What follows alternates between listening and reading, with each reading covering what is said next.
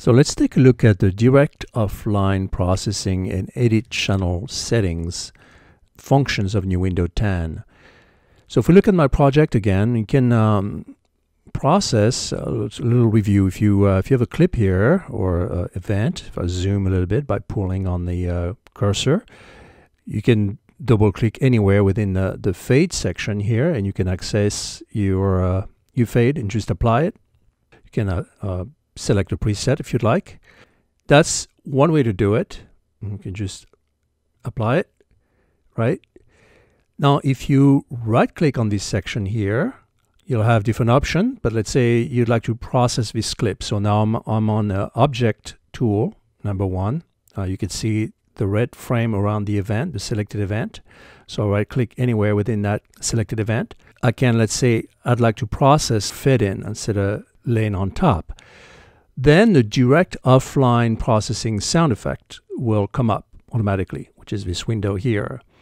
And you can see my fade in here, right? And again, you can apply your preset. You could do auto apply, which I would not recommend because you want to actually hear it and loop back.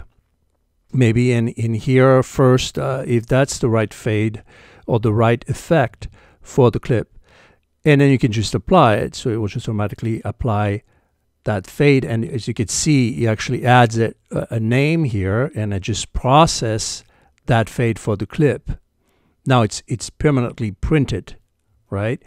Now, other functions you have here is extended process range in milliseconds, and also a tail in millisecond, maybe for reverb or delay or things like that.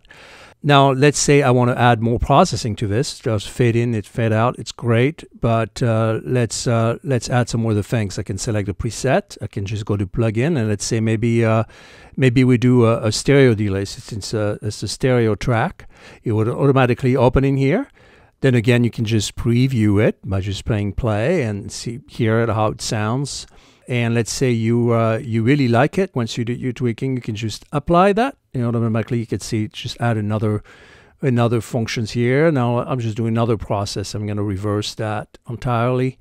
Now I have 3 processes, but let's just say, this is great, but I just want the reverse before the stereo delay, right? And maybe what I want to do after this, and maybe I want to add a compressor to this. So I can just go and say, go to dynamic, and then I'm going to add a compressor. We apply it, boom, it's right there. Now I can do the compressor before the reverse. Any combinations I want can be done from here. Now let's say I really like what I did here, and I say, well, this is a great processing. I really like to compress, reverse, and stereo delay. I'm just going to drop it in here, and it's going to be my favorite, and I'm going to name it cool stuff. And so now this process is, a favorite. So I can just grab it for another clip and just apply the exact same process. Or maybe say, oh, well, I like this process to start with, but I might just put the compressor in the end, or maybe a different stereo delay. So all very, very flexible, and it stays with the projects, which means that you can close the projects, come back maybe a month later, and I like this process, but I'd like to change a little bit. Now you can go back and change the process. All the processes that you did on the clip will be listed here.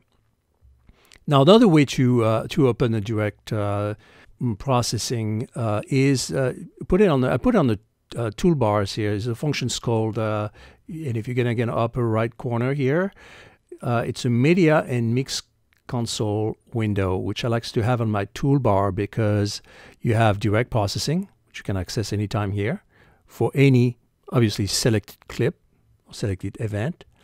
But you also have access to MediaBay, which we looked at earlier, the pool we looked at earlier, the mix console, which it's gonna be next, and the control room, which you also have accessible in here on the right zone, excuse me. Okay, so now let's take a look at the edit channel setting, which is on any channel type that you have within your project. Is this little E. And if you click on it, you can get essentially a overall view of all the processing done on the channel, on the selected channel. So you can go up and down, so you can go to the previous console. You don't have to close and open the channel setting for each channel. You can just go up and down here and navigate your channels. You can search for a target channel that you want to access. On the left side, you have the insert, actually 16 insert. You have your strip right here. If you click on this, you have your channel strip, which you can, different options, different compressor available, saturation, etc. You can also change the order. You might want to put the EQ before the compressor or after maybe the saturations. So all that is very flexible. Just drag and drop in the position you want it. You have a 4-band EQ. You can control here that you can see is going to a stereo output bus. You can see your EQ send right here. Destinations. You have direct routing, so it's been routed to a stereo master, but you could also route it to a 5.1 master if you'd like. On the upper right corner, you have function menus. You have preferences, essentially, what you want for the window to look like. Something I like to select is always on top, which allows me to click on the project window and back to the edit without hiding the window here. Another function that I like is the show output chain. So it will show you then which FX channel has been bused to the stereo master. Now, if I had a group and FX channels, it will show here the output chain directly from here.